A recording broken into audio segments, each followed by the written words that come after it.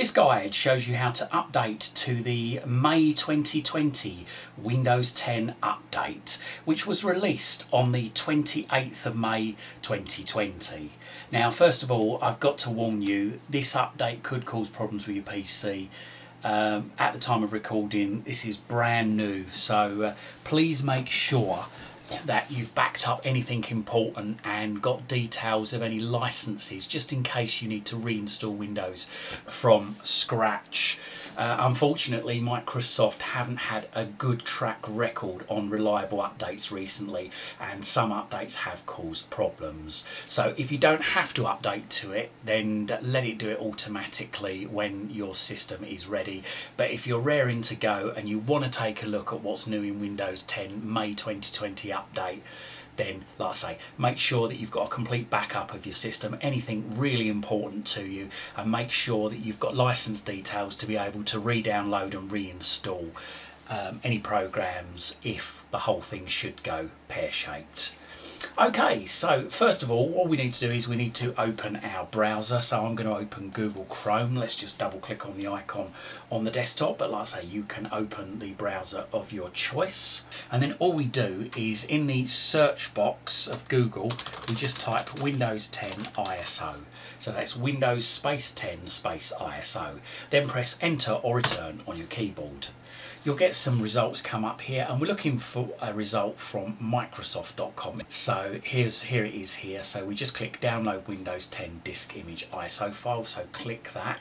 And there we go, we've got two options here. We can download the installation media tool, or we can do the update directly. So just move your mouse over update now and left click once. Now close down your browser by clicking on the cross in the top right hand corner of the screen. Then click on the little yellow folder at the bottom of the screen. If you don't have a yellow folder there, click on the start button and then click on documents just here. Then move your mouse over downloads in the left hand side of the screen here and left click once. And then we need to find a file called Windows 10 Upgrade 9252. When you've found it, move your mouse over it, double left click. It'll then say, do you want to allow this app to make changes to your device? Well, as long as it says Microsoft Windows and the verified publisher is Microsoft Corporation, move your mouse over yes, left click once. Okay, so it says update to the latest version of Windows 10. One of the best features of Windows 10 is that it keeps getting better with every update. This PC is not currently running the latest and most secure version of Windows 10. This PC is running version 1909. The latest version is 2004 or 2004. We can help you get the latest security enhancements and feature improvements. Click update now to get started. So move your mouse over update now and left click once. Okay, so it says congratulations, this PC is compatible. So move your mouse over next and left click once. Now this is going to take a while, absolutely ages. It's going to take hours probably to do this, so now's the time to walk away from it and go and do something else. What I'm going to do is I'm going to pause this video and we're going to come back to it at various stages through the update just to give you an update on what's happening. So the downloading part is nearly finished, but we're not finished by a long way just yet. So it's rolled over to 100%, but it's now verifying the download, so it's got to go back to 100 again. I'm going to pause this video while it does that. So the verifying is galloping along, but here we go. Now it's doing the updated part, so it's got to go up to 100% again, and this bit is going to take quite a while. So again, I'm going to pause this video and we'll come back to it nearing the end. Okay, so the update has finished installing on screen here. It got to 100% and now it's saying the update's ready. Your PC needs to restart to complete the update. So it says save your work, leave your PC plugged in and turned on. If you choose to restart later, we'll automatically restart the PC when you're not using it. The update usually takes 90 minutes or less to complete, but we'll let you know once it's finished. So like I say, this is still going to take a long time. I mean, just doing the update, just that part of the update just a minute ago took about an hour, so it's going to take a while. So okay, so I just move my mouse over restart now and left click on restart now. So it says you're about to be signed out. Windows 10 Update Assistant will reboot your device to complete the update. So that should happen in a few moments time. Like I say, just leave it and it will do it itself. And I'm going to pause this video and we'll come back to it when we get to the next step of the update. So the computer is now showing restarting, and there we go. So it says working on updates. Don't turn your PC off, or don't turn off your PC. This will take a while and your PC will restart several times. So once again, just walk away from it, leave it. It's going to take some time. Just be patient with it. And don't try and power off your PC or anything at this stage, because you will corrupt it.